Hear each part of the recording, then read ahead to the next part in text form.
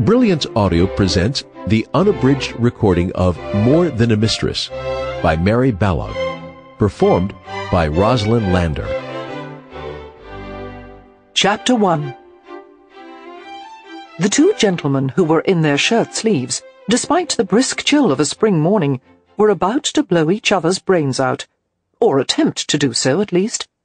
They were standing on a secluded stretch of dew-wet lawn in London's Hyde Park, facing in different directions, each ignoring the other's existence until the moment should come to take aim at each other and shoot to kill.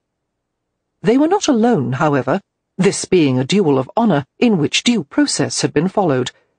A gauntlet had been thrown down, even if not literally, and challenger and challenged had progressed toward this morning's meeting through the medium of their seconds.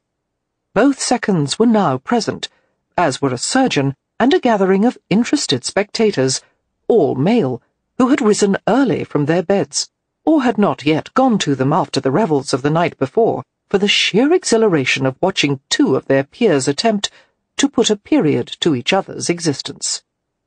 One of the duellists, the challenger, the shorter and stockier of the two, was stamping his booted feet, flexing his fingers, and licking his dry lips with a drier tongue. He was almost as pale as his shirt. "Yes, you may ask him," he told his second through teeth that he tried in vain to keep from chattering. "Not that he will do it, mind, but one must be decent about such matters." His second strode off smartly to confer with his counterpart, who in his turn approached the other duellist. That tall, elegant gentleman showed to advantage without his coat.